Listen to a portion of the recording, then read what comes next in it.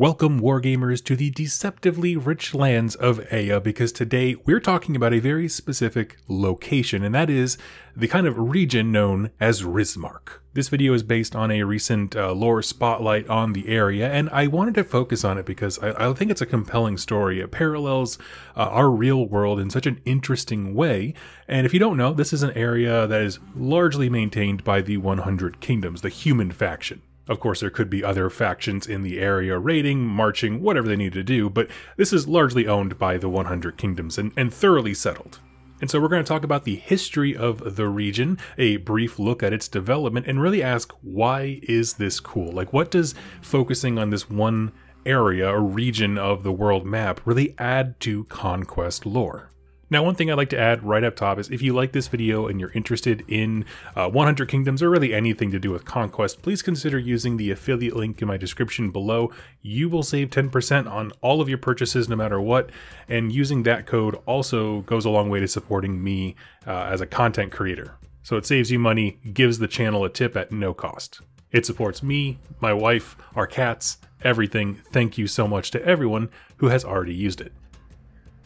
Now, for those of you who are new to Conquest, or, really the idea of like Para Bellum's universes as a whole, as we mentioned before, this region is kind of populated by the 100 Kingdoms, which is kind of the baseline of humanity. They really are sort of the jack of all trades, master of none.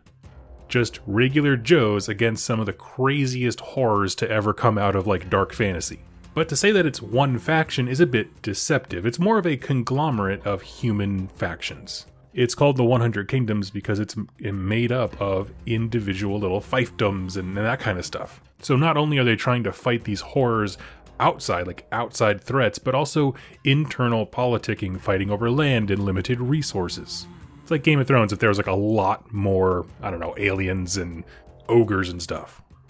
But this particular region of the 100 Kingdoms is home to particularly 11 major kingdoms. There might be tiny things within them, but there's essentially 11 rulers of the Riismark region. So let's move, kind of from the faction as a whole to talk about this area. So, like the rest of the 100 Kingdoms, Riismark was founded by refugees running from the collapse of the Old Dominion. There was likely some early settlers before there because the fall of the Old Dominion wasn't necessarily a singular event, it kind of teetered out. So I'm sure there were some, basically colonists who were coming over here, or frontiersmen, and setting up a little bit of kind of a rudimentary shop, but there wasn't a real population in this area until the Old Dominion fully fell. And that's because this land was largely unwanted. You see, the region of Riismark is defined by waterways. In fact, the residents of the region claim that the word Riis, R-I-I-S, comes from an old term for rivers. The article has some counterclaims as to the origins of Riismark, but it would make sense because the region is defined by water, specifically rivers.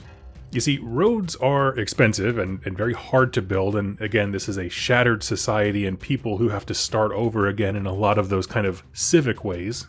So roads really aren't on the table for this region, especially because it's a lot of swampland. It's very hard to build sustainable, dependable road systems. Because the land is swampy, it's also very hard to farm. In fact, this area was largely unpopulated until rice began to spread throughout the 100 Kingdoms, because they could be rice farmers that uses an incredible amount of water, if you've ever seen rice fields before, and it was just the perfect source of food for this particular area. So once that happened, then the raw materials of civilization are there, right? We have ways of transportation through the rivers, but they lacked a lot of the substance that humans need. Well, now we got food. Because remember, when the collapse happened of the Old Dominion and everyone just shotgunned out of that region of the world map, they lost just about everything, including the deepest knowledge of agriculture. In fact, this is what makes this other faction, the city-states, meaningful, is because they prepared by hoarding information, but the average person did not. So all their books, all their studying, unless you had someone who was a lifetime farmer physically with you, that information is gone. And so because of that, things in Riismark kind of plateaued for a while. They began to do subsistence farming, be able to take care of themselves, but it was really slow going when it came to evolving the culture and the societies enough to be able to start exporting things. It was an area where unwanted people just kind of showed up into a miserable wretch of a region and had to live off the very few natural resources that existed. It was a hard life. Minor warlords would fight over the land, but they didn't have the infrastructure to form modern kingdoms. They couldn't keep the roads working, and so each empire basically worked to master the riverways. Most trade and transportation is done by water rather than roads, which is a massive hindrance to how much you can actually ship things to and fro. And so within this unwanted land, as we mentioned before, there's 11 major kingdoms, all fighting over the same scraps. And these are the places that are listed on our map here. But that all changed with the discovery of vast iron and gold deposits throughout the entirety of the region. It's not really made clear what prompted a very specific discovery, if there was a particular mine that they realized was just way bigger than they initially thought or what. But overnight, Riismark went from a swamp water, region full of rice farmers to one of the most valuable regions in the entire 100 kingdoms. Because as they are rebuilding their society, those raw materials, things like iron, copper, any kind of precious metal or gem or jewel that is used in craftsmanship, all of those things are of vital importance. They are immediately irreplaceable. And this is actually, I think, pretty well demonstrated gameplay-wise when you look at the actual roster of 100 Kingdoms units. Things that are clad in iron or steel or something like that are just way the heck tougher than anything else. So even mechanically on the table, you're oh, okay, well, metal's important to these guys. It's the source of tools, armor, weapons, and so on. And they need every little advantage they can because they're facing these indescribable horrors that are aliens and alien creations and half-mutated alien project rejects from the Nords. There's a lot of things going on, so you need at least some good weapons. And so this discovery across the entire region immediately made those 11 kingdoms wealthy.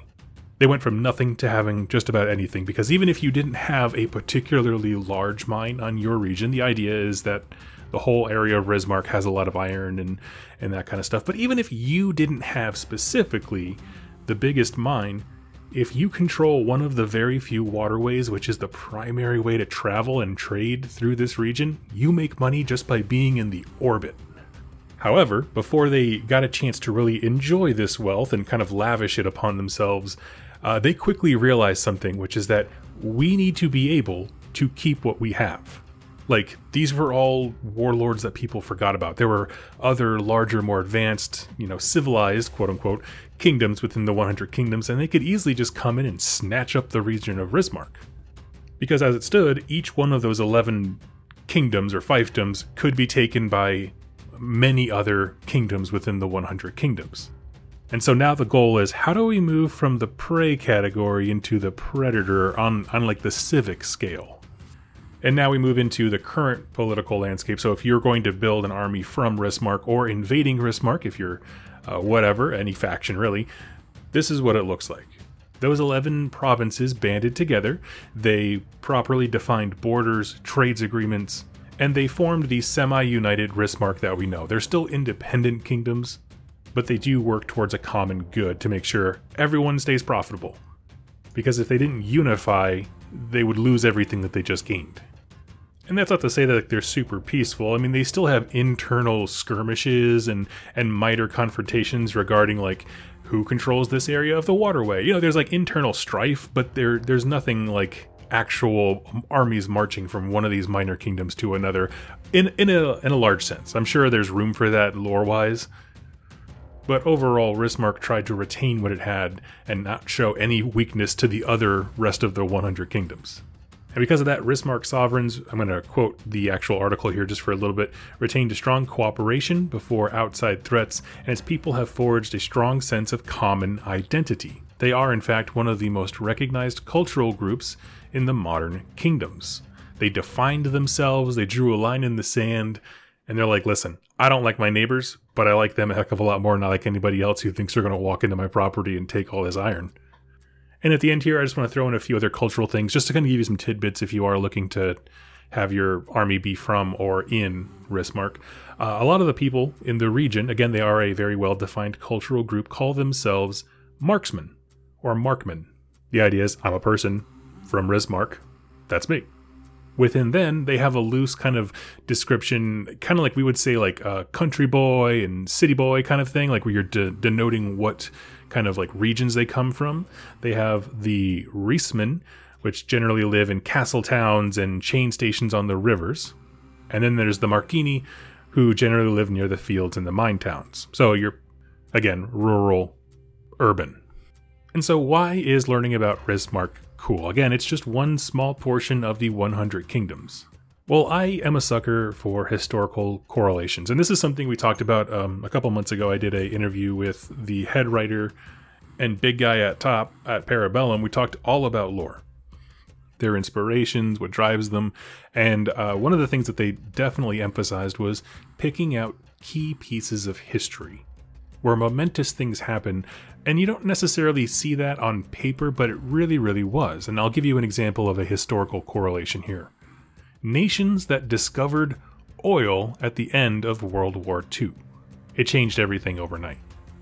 Because vehicles weren't super big before then, but once they did, all of a sudden this new resource entered the world stage, and this thing that went from not entirely worthless, because of course it still had like lubrication purposes, but went to becoming ubiquitous with mechanized warfare, which would be defining the Second World War. It immediately changed the entire political landscape. This is when we saw the rise of the Middle East mega powers regarding the rights to the oil mines and that kind of stuff. America was booming off of the oil reserves we had, just a whole bunch of stuff. But that's kind of how I viewed this story, is like, what if there was a region of the world that, generally speaking, for whatever reason, people look down on, whether it's a racial reason, whether it's an economic one. You know, obviously the geography is very complex here, but then overnight they get, like, they win the lottery. I mean, as a nation state, they win the lottery.